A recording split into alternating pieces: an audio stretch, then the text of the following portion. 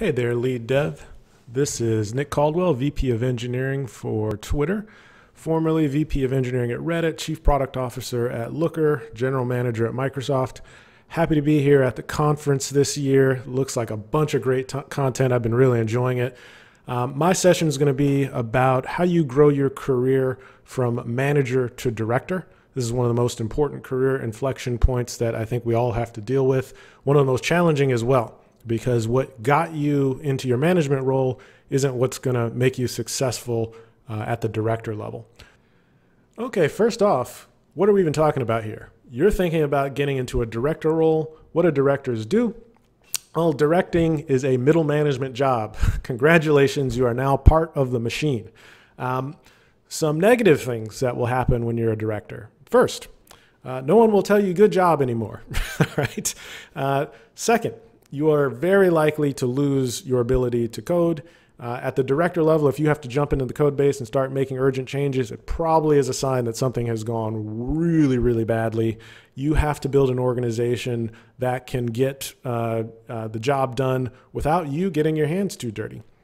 And for some people, that's a really, really tough transition to make. Third, as a middle manager, you have to interpret executive strategy and be able to explain and communicate it down into your organization, as well as structure the organization to meet whatever those strategic goals are. That's the essence of a middle management job, all right? Taking the strategy from the top, interpreting it, and building an organization to execute on that strategy. Now, the cool thing about all this, I think we talked about the negatives. The cool thing about this is that at the director level, you're going to have unprecedented access to additional resources, people. You'll have much more authority and control over how strategy gets implemented. You'll be able to contribute to at some level to the development of that strategy as well. The key thing here is it's a very different role from being an engineering manager. You are going to have to learn how to think and operate differently at the director level. And I thought I'd give you three tips, things that I've learned over the course of my career. Hopefully they will help you. Now, the first lesson is you have to learn how to get off the floor. And what does that mean exactly? Well, if you think about your engineering team as being, you being the head of a crew of line level engineers, getting off the floor means that you have to kind of pop up, get yourself off of working side by side with one team and think about how you're going to operate when you've got multiple teams to oversee at the same time.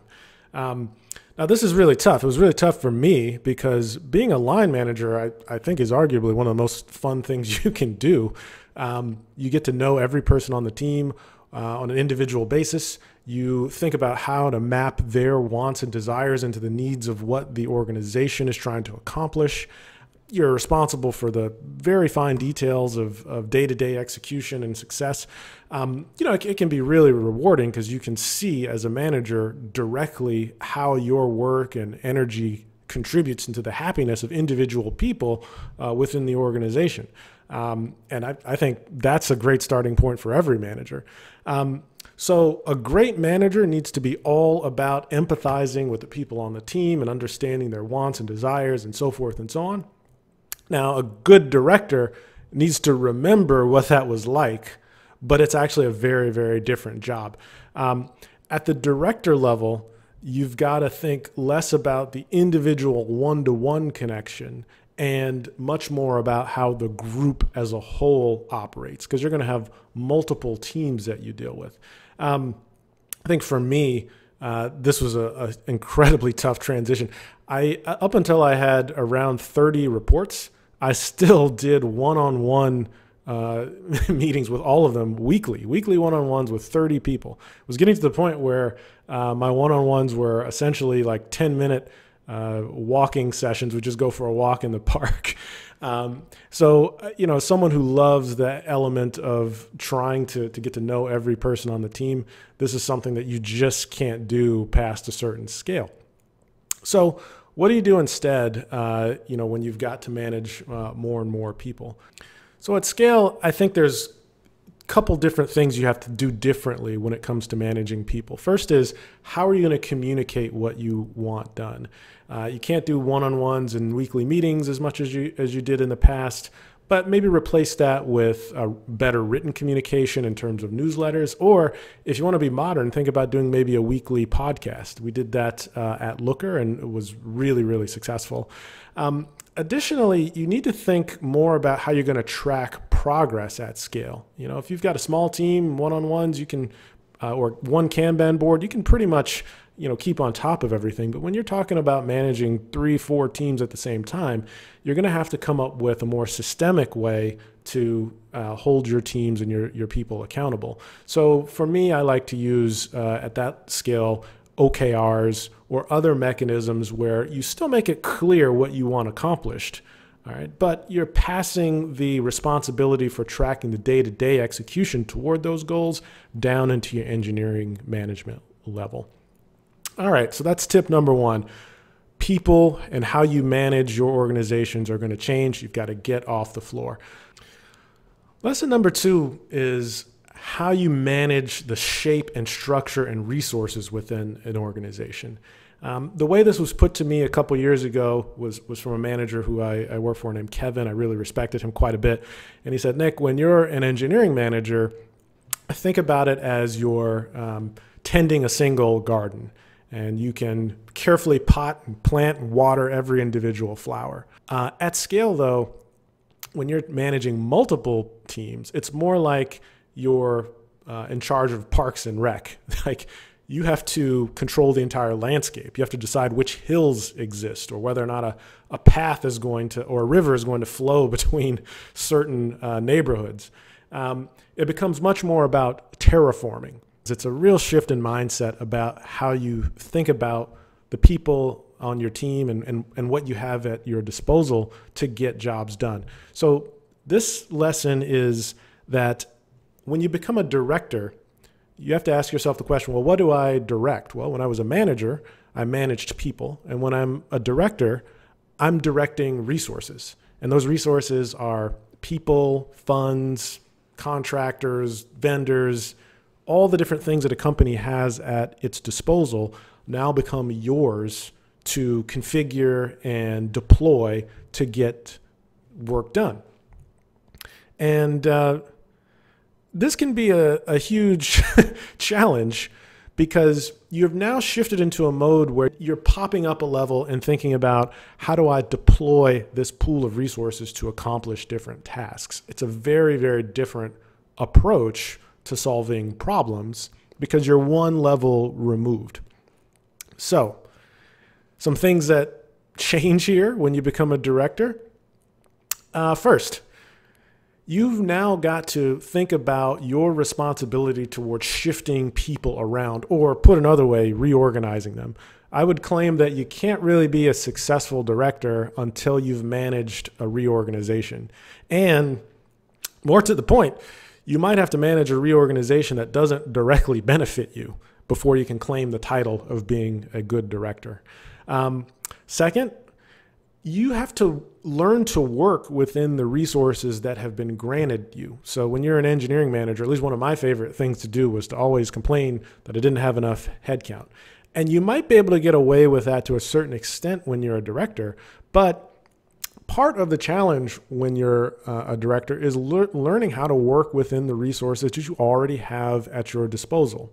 And only until after you've really thought through how you're going to configure your team or deploy budget, do you get the opportunity to go back to your executive team and say, hey, look, I'm really tapped out. I want more headcount. So it's a mark of a junior director to constantly be asking for more people. It's a mark of a more seasoned director to be working within resources, building a case for how the organization needs to grow and expand over time, and then making that case if more resources are needed.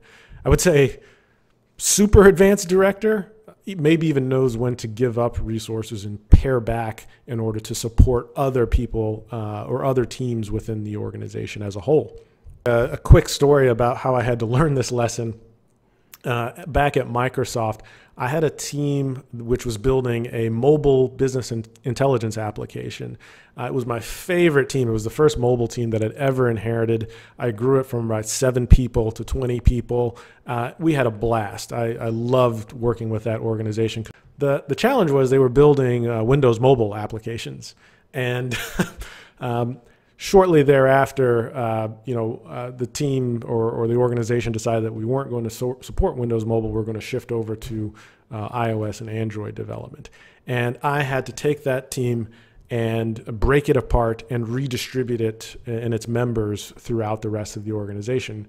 And it was one of the most painful things I had to do. First time I ever had to do a reorganization that large and cut a project which I'd spent more than a year on.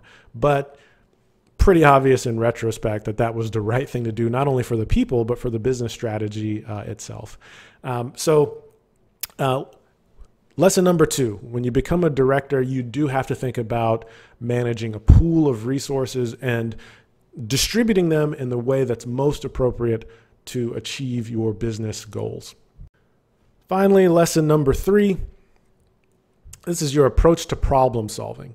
And this was a quote that one of my better managers gave me several years ago. He said, "Nick, sometimes you've got to know when you need a bucket of water, and sometimes you need to know when you've got to build a fire department." Now, another way to put this is that when you're a director, you think about solving problems with systems, okay? So you don't dive in and start coding, or if you do, something's gone really haywire within your organization.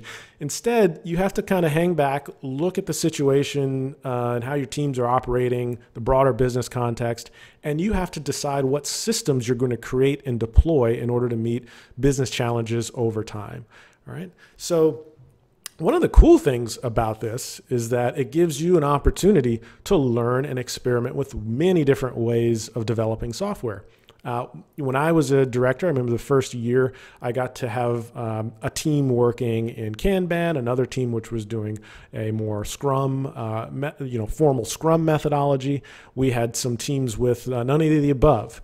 And for me, that was an incredible learning experience because I got to understand that there are many, many ways to approach software development, and that at large scale, it's less about being fixated on any one particular system and much more about developing a toolkit so that as new challenges arise, you can reach into your toolkit, pick the right approach, or maybe adjust it slightly for the current situation, and then move ahead with some confidence that you've seen and operated using this system before, and it's very likely that it will work in whatever new challenge that you're trying to address. Now, I suppose it would be remiss of me if I didn't give you a warning here. As you become a director, you can't take your hands totally off the wheel. It's important to know when to dive deep, when to grab that bucket of water and go put a fire out. And that means I would strongly advise you to think about ways to detect when stuff is going wrong within your organization. You'll find that when you get very, very large teams, 50 plus, it becomes harder and harder for your people to feel comfortable coming to you with problems. So you've got to set up systems to detect when things are going wrong. That can be weekly execution reviews or OKR check-ins. Certainly do that. For me, I also try and use skip level one-on-ones to develop relationships with people deeper in the organization, or I always have someone that I can go to who I can trust to give me the real skinny on what's happening within my organization. Always have some way to know when things are about to go off the rails. If we want to stick with the fire department analogies, you've got to set up some smoke detectors. Okay, so that's it. 3 tips. First, remember, you have to learn how to get off the floor. Second, you're going to have to learn how to manage pools of resources at the director level. And then finally, you're going to have to solve problems with systems. If you'd like to learn more about this, the #1 resource I can recommend, it's pretty hard to find, but hopefully it's still out there. It's a presentation called The Fast Track to VP of Engineering, done by a gentleman named Wade Chambers. Hopefully that'll be available online if you Google for it. And if you'd like to learn more from me, I'm Nick Caldwell at Nick Cald at Twitter, or you can reach me on my website, nickcaldwell.com. Hope you learned something from this presentation. Good luck in your journey from management to director, and then hopefully we'll see you at the executive level soon as well. Good luck out there.